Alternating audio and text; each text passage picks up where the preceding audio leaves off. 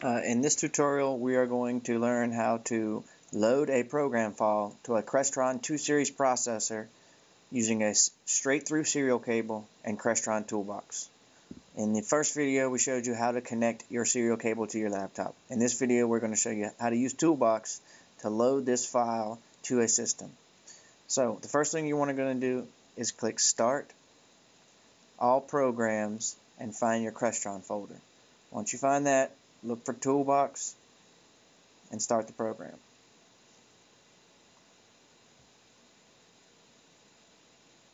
Taking the boot up there, and then you're going to see the Crestron Toolbox application. Now, for the purposes of loading this file, the only tool that we're concerned with is this one right here, the big I. It's called the System Info button. All right, we're going to hit that to start the System Info tool. All right, in the System Info tool, you see a couple of things. We're going to have a refresh button here, the device status bar graph.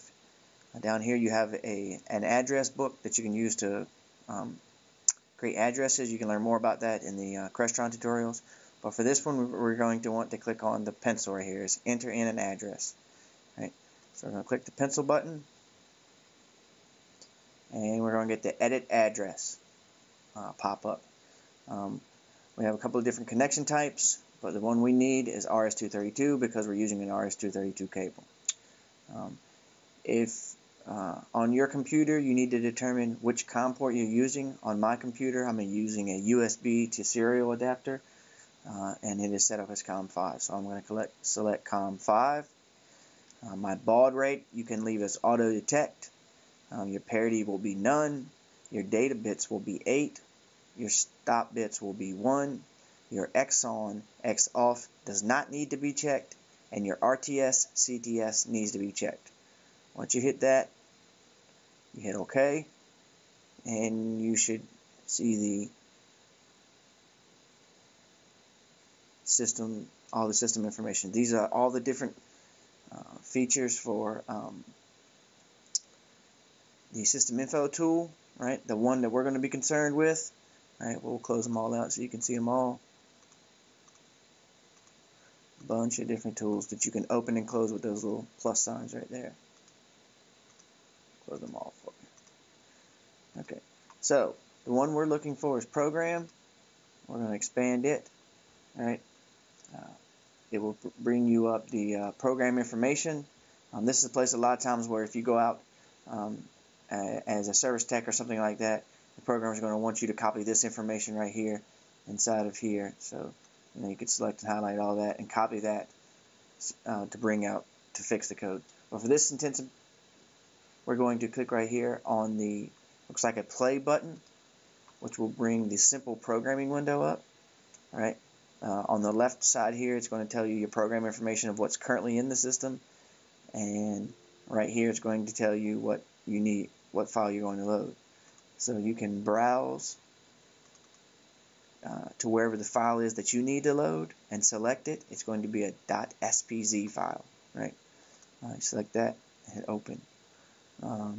Once you've done that, you hit the send button.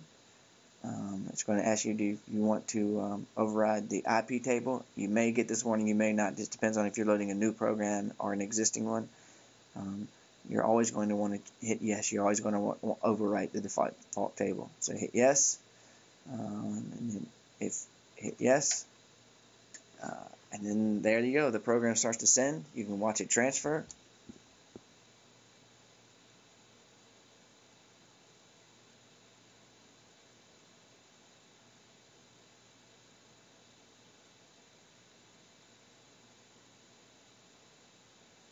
If you look in here, you see it shows that the old program file is Children's Memorial Type B Rev1, and I'm loading Children's Memorial Type A Rev1.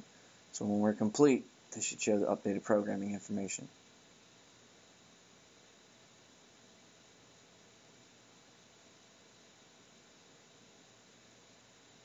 Let the system reboot.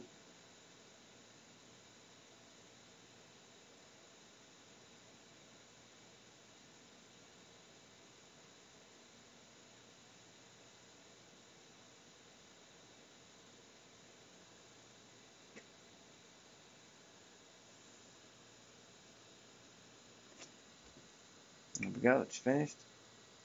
Hit close. And now we see that the new program file is Children's Memorial Type A rev1.smw. So we have correctly loaded the file. We've verified that we loaded the file. You could also scroll down here and see that it was compiled on 3/19/12 at 11 a.m. And once you've done this, then you are done. Congratulations.